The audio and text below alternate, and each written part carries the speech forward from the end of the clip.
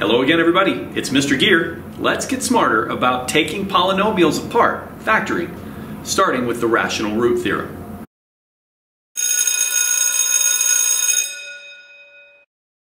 Now we have seen, and I hope you're familiar with the fact that we can take polynomials, models, math apart. We can factor it into pieces that can be multiplied back together into the original. 6 factors out of 6x plus 2, for example. This quadratic, with nothing in front of the x squared, is pretty easy to take apart into the 2 factors by a process I call brute force. Something that's bigger, a little more complicated, with a leading coefficient, if it comes apart, if it factors, we have a variety of tools. The one that I like is the star method that takes 12x squared plus 44x plus 35 into its 2 pieces, 2x plus 5, 6x plus 7, multiplied back together, back to the original polynomial. But why? Why do we take these things apart? What purpose does it serve? Why do we need them in pieces? Well, for the same reason we take apart an engine or a specious argument. It's because it may be just one part of it that we really need to analyze. Maybe just one part of it that's broken and we need to see how to fix it. Maybe just that one part is the interesting part that does whatever it is we're trying to find that the model does. And we can't see this in here, it's too well hidden. We need it taken apart to see it by itself. But all 3 that I just had up there were quadratics, 2nd degree. What if what we're working with is bigger, more complicated? What if it's cubic, 3rd degree, 4th degree, 5th degree? What if it's even bigger? What tools do we use then? We don't have a star method for cubic functions. Now, we do have some shortcuts. If it is a difference or a sum of cubes, we have a recipe we can follow to take that apart. But what if it doesn't follow a pattern? What if it is just a cubic? What if it is 4 terms and it is too big for me to see a factor, for me to just take out? What do we do then? Now, the fundamental theorem of algebra tells me that since this is cubic, there have to be 3 factors. How do I discover what those 3 factors are? The short answer, we're going to peel the onion layer by layer. And the thing that's going to help us find those layers is the rational root theorem. Now, I think the easiest way to show you how the rational root theorem can help us peel this onion is first by showing you the answer. Pretty good, eh? Now, I've done everything here that you would do as part of the factoring higher degree polynomials video. Here's the solution. Here are the factors which made the roots of that original cubic polynomial.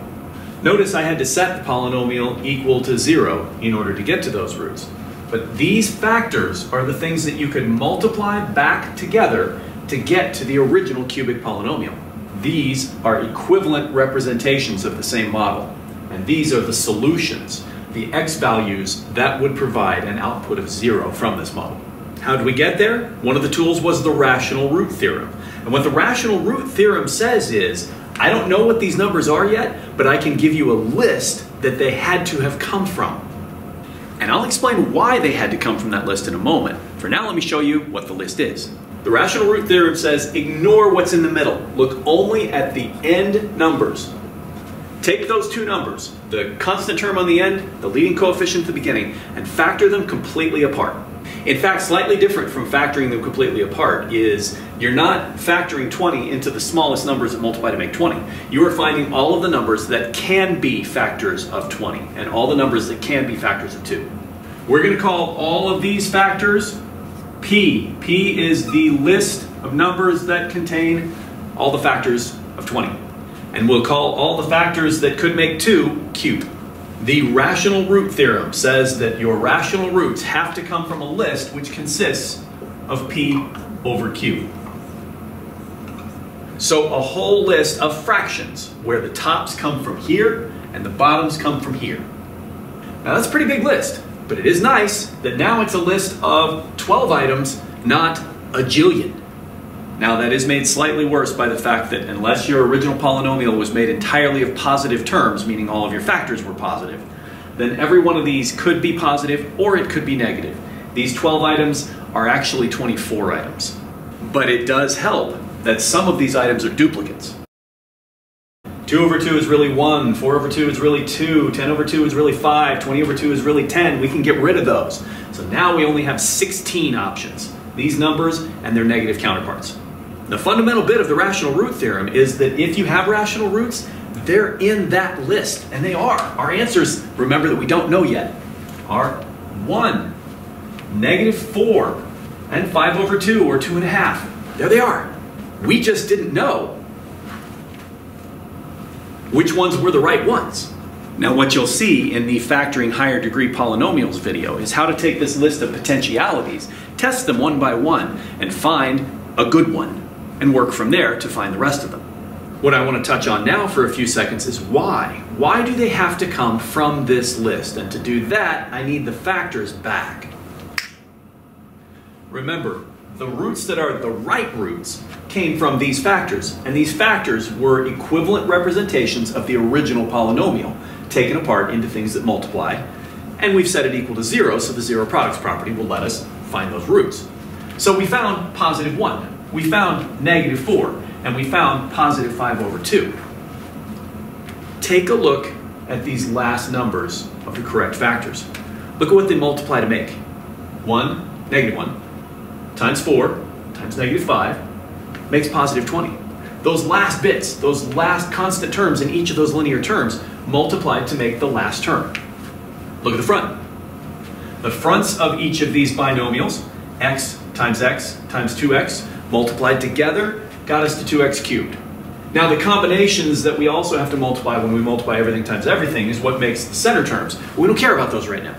The only things that multiply to make the last term are the last terms. And the only things that multiply to make the first term are the first terms. So why the whole P over Q-ness? Why those over those? And the thing that will explain that for us is looking at this term.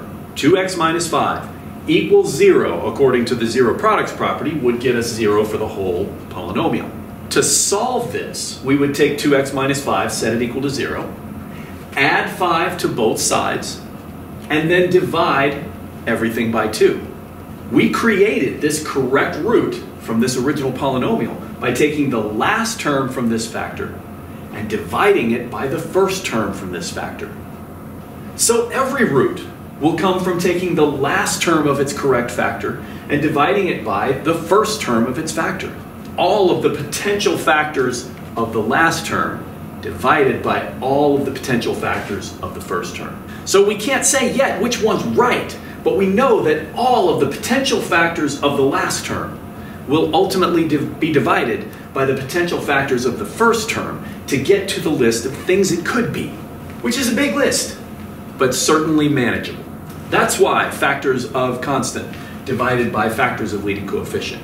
That's why P's over Q's. That's why last term of the binomial divided by first term of the binomial. Because when we solved using the zero products property, we had to take that last term and divide it by the first term. That's the algebra it took to turn the factor into a root.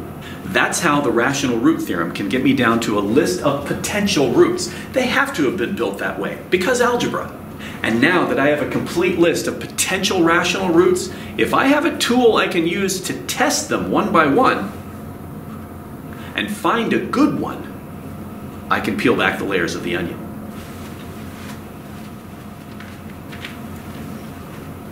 And like I said, actually solving this polynomial to find its roots is beyond the scope of this video.